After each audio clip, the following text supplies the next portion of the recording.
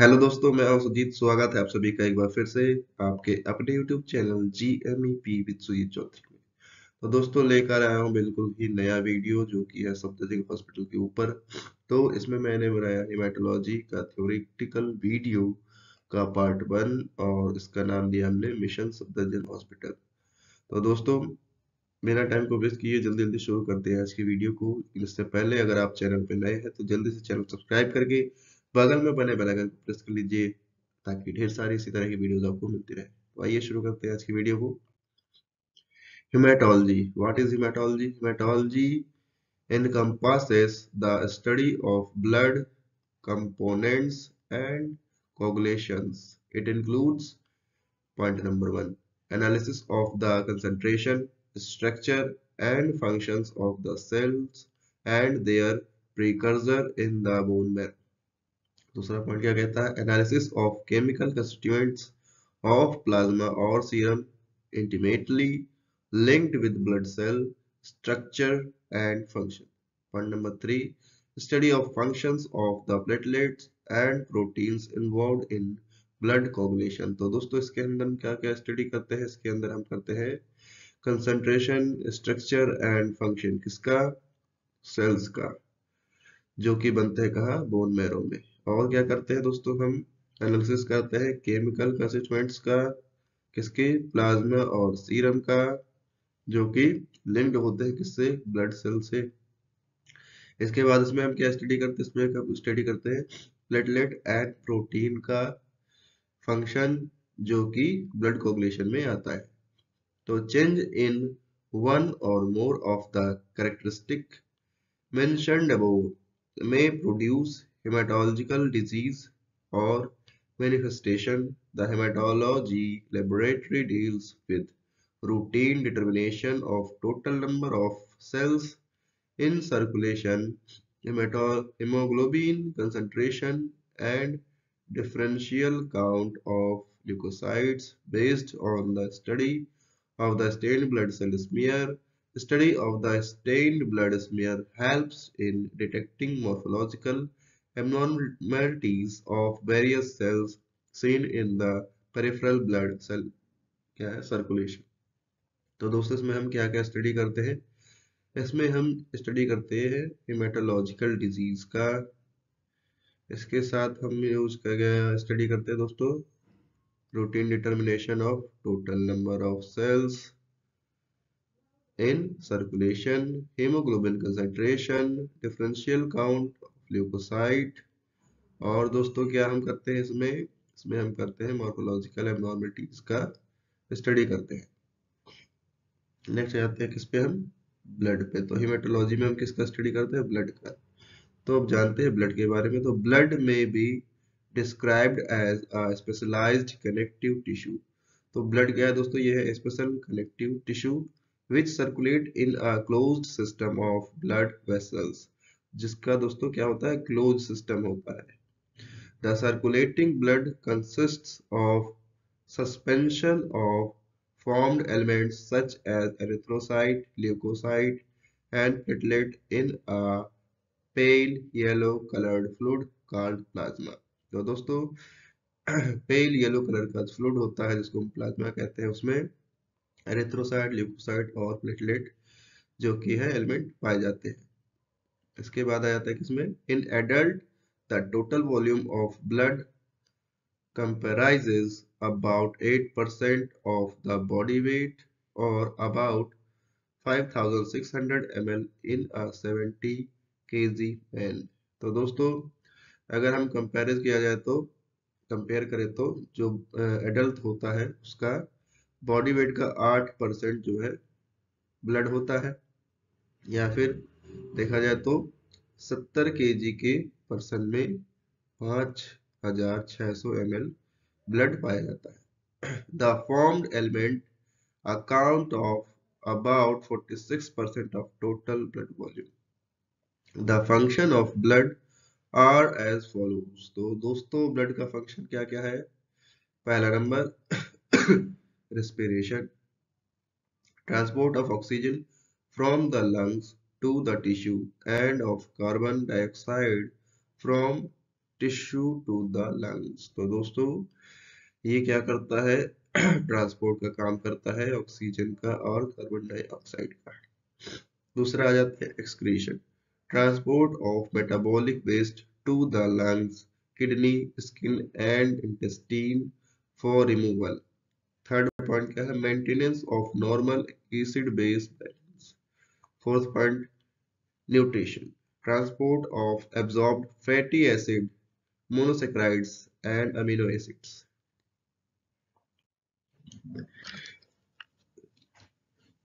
Fifth point क्या है दोस्तों? तो रेगुलेशन ऑफ वाटर बैलेंस। छठा point regulation of body temperature.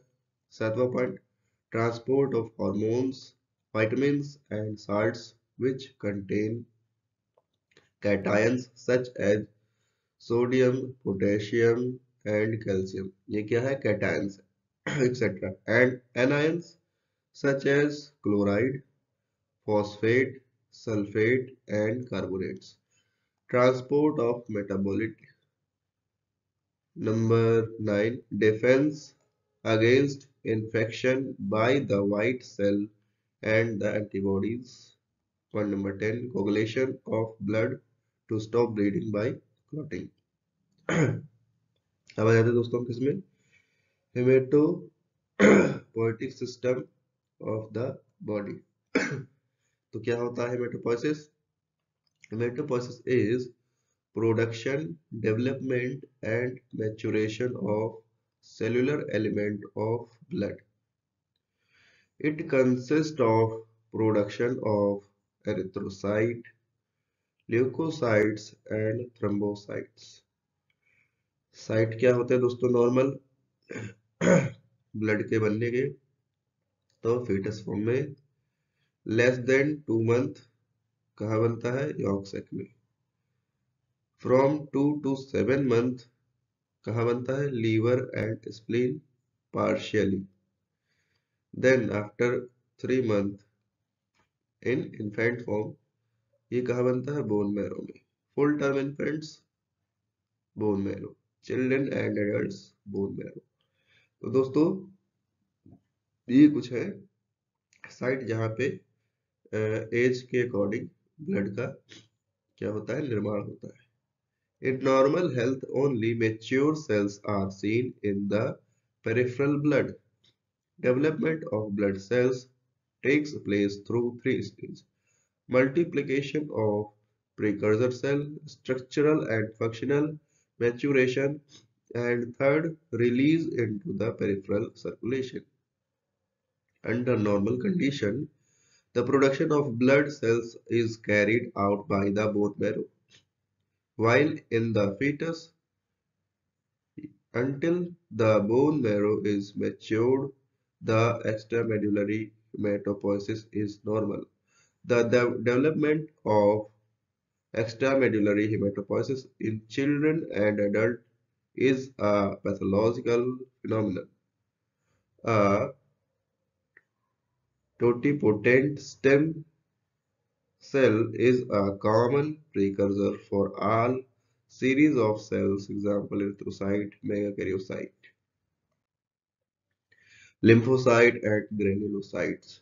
The blast cells, through several stages of division and differentiation, develop into mature cells of each series. Vitamin B12 and folic acid are necessary for DNA synthesis and hence for cell division. The deficiency of these two nutrients result in a decrease in the number of mature cell in the circulation। तो दोस्तों B12 folic acid जरूरी होता है DNA synthesis के लिए और cell division के लिए। इनकी कमी से क्या हो जाता है? सर्कुलेशन में मैच्योर सेल की कमी हो जाती है। अब आते हैं एरिथ्रोपोइसिस यानी कि production of erythrocyte.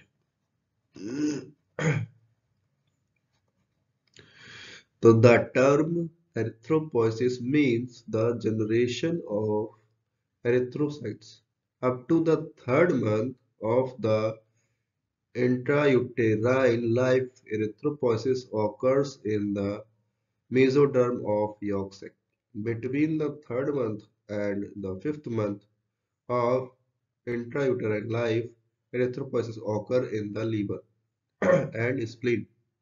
This stage is called the hepatic stage. तो दोस्तों जब हमारा एरिथ्रोसाइट का निर्माण लीवर और स्प्लीन में होने लगता है तो इस स्टेज को हम कहते हैं hepatic stage. From the fifth month, red bone marrow begins to produce erythrocytes. This phase is called myeloid phase. जब दोस्तों बोन मैरो में शुरू हो जाता है एरिथ्रोसाइट का प्रोडक्शन तब हम उस स्टेज को कहते हैं क्या? Myeloid phase. ठीक है. Stage of development. The development of a mature erythrocyte is through several stages of division and differentiation. There are controversies regarding the details, but following details represent the consensus thinking.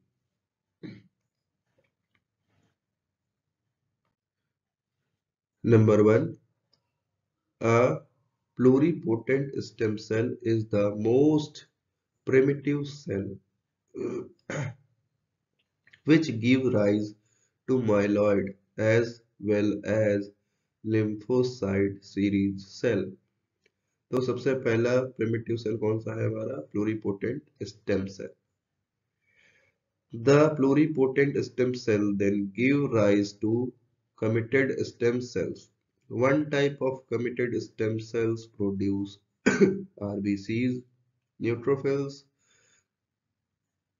eosinophils, monocytes, and platelets. The other type of committed stem cell produce the lymphocyte. Point number 3.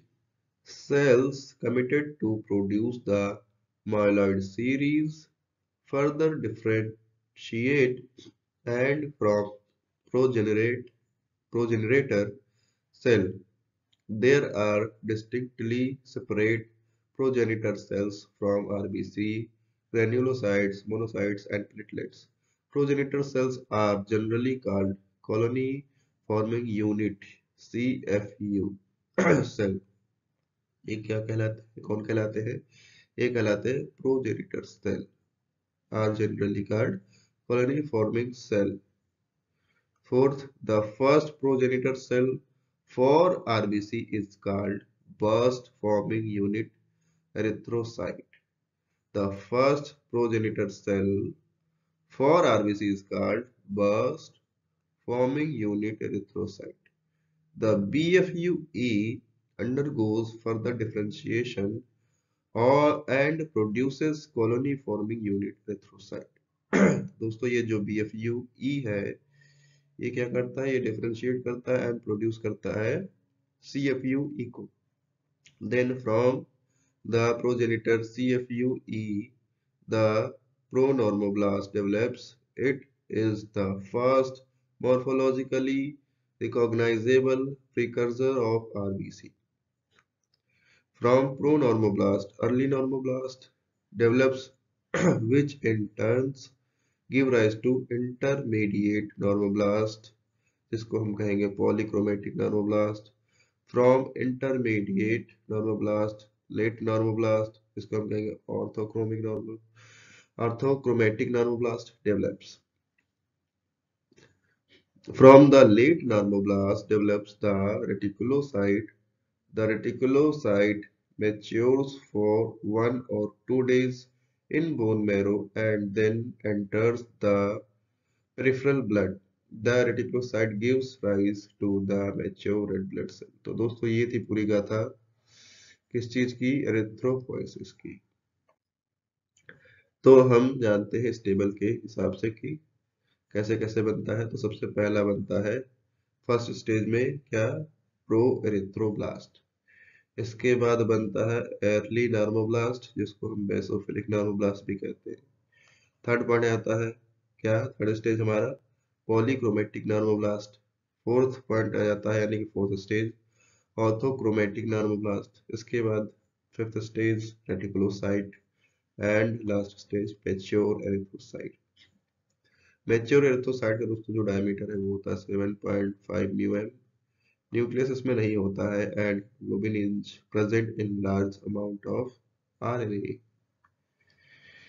तो दोस्तों इसको याद करने का जो short trick है वो मैं आपको बता देता हूँ इस वीडियो में, जो कि मैंने बनाया है। तो वो है क्या कि प्रोटीन भी प्यूरिमा। ये है दोस्तों शॉर्ट ट्रिक। प्रोटीन से प्रोएरिथ्रोब्लास्ट, बी से बेसोफिलिक नॉर्मोब्लास्ट, पी से पॉलीक्रोमेटिक नॉर्मोब्लास्ट, ओ से ऑर्थोक्रोमेटिक नॉर्मोब्लास्ट, री से रेटिकुलोसाइट एंड मा से क्या हो गया मैच्योर आरबीसीज। तो दोस्तों ये थी शॉर्ट ट्रिक ये प्रोटीन भी प्यूरिमा। तो दोस्तों ट्रिक अच्छी लगी तो नीचे लाइक के बटन पर क्लिक कर दीजिए और चैनल को सब्सक्राइब करके देखिए वीडियो को लास्ट तक। चलिए बढ़ते हैं नेक्स्ट स्लाइड पे। Factor influencing erythropoiesis. कौन कौन से फैक्टर दोस्तों इन्फ्लुएंस करते हैं एरिथ्रोपोइसिस को? तो सबसे पहला है बीपीए। क्या है ये बीपीए? बस promoting activity, probably produced by lymphocytes and monocytes, is responsible for the proliferation of burst forming unit erythrocyte. Second number क्या बता रहा है? एरिथ्रोपोइटिन। What is erythropoietin? तो ये हार्मोन्स होता है। बढ़ते हैं इसी में। द जक्स्टा ग्लोमेरुलर apparatus यानी कि JGA of the kidney produce a substance called erythrogenin. It acts on a plasma protein called erythropoietinogen, and erythropoietinogen is converted into a hormone called erythropoietin. It is a chemically and glycoprotein. Erythropoietin is the active substances for erythropoiesis. तो दोस्तों erythropoietin एक क्या है? Hormones है जो कि chemically glycoprotein है। और ये क्या होता है? ये होता है किडनी द्वारा प्रोड्यूस की जाता है। ठीक है। थर्ड क्या है दोस्तों? वाइटामिन्स। वाइटामिन जो है इन्फ्लुएंस करता है किसको? एरिथ्रोपोइसिस को। कौन सा vitamin? Vitamin B12 extrinsic factor and folic acid play influencing role in erythropoiesis. Vitamin B6 and vitamin C also have some contributory roles. Point number B क्या कह रहा है दोस्तों इसमें? The chief source of vitamin B12 in the food are meat and dairy products, and requirement is about 2 mg per day. Intestinal bacteria also synthesize vitamin B12, but the quantity is insufficient. Point number C, vitamin B12 deficiency produce megaloblastic anemia. तो दोस्तों vitamin B12 की कमी से क्या होता है? megaloblastic anemia होता है। B12 deficiencies produce megaloblastic anemia. In such cases, DNA synthesis hampers, which leads to the formation of megaloblastic in the bone marrow instead of normoblasts. The megaloblasts give rise to macrocytes, hence in pernicious anemia, the blood smear shows macrocytic anemia. In this condition, the RBC are bigger, means corpuscular volume यानी कि MCV is greater than normal. A color index is higher than normal. Cases of pernicious anemia may also develop neurological symptoms. Folate deficiency also leads to megaloblastic anemia, but neurological symptoms may not develop. चौथा point है दोस्तों iron. Iron is required for hemoglobin synthesis, and iron deficiency leads to microcytic hypochromic anemia. In this condition, MCV is low with low color index, and RBCs are smaller. Next आता है दोस्तों additional information, इसमें क्या है दोस्तों, तो erythropoiesis is diminished if there is exposure of the bone to X-rays and during treatment by methotrexate, the anti-cancer drug. Number two, the intensity of erythropoiesis can be judged by counting the percentage of reticulocytes in peripheral blood. Erythrocytes, तो मोटी मोटी बात करें क्या होता है erythrocyte, तो erythrocyte red blood cell है, यानी कि erythrose means red, साइटोस means cell, is a circular biconcave cell without nucleus. It has a diameter of about 7.5 mm and thickness of 2 micron. It contains hemoglobin and is the heaviest of all the formed element of blood. Because of the biconcavity, the red blood cell gets bigger surface area for the diffusion of oxygen. The erythrocyte can also squeeze itself through a capillary more easily. Hence, in disease where the biconcavity is lost, many advantages of a normal red blood cell are lost. The erythrocyte is devoid of nucleus and such structure like ribosomes, endoplasmic reticulum, centriole, and mitochondria. It does not have ability to synthesize protein. In the absence of mitochondria, there is little ability to metabolize fatty acid and amino acid. Energy is generated almost exclusively through the breakdown of glucose. The Embden-Meyerhof pathway is responsible for about 90% of the cell's glucose use. The other pathway is the hexose monophosphate shunt. When the pathway is functionally different or when environmental oxidants exceed its reducing capacity, hemoglobin precipitation precipitates to form Hence bodies along the inner surface of red blood cell membrane. Its limited metabolism is barely enough to sustain it during its 120 days lifespan in circulation.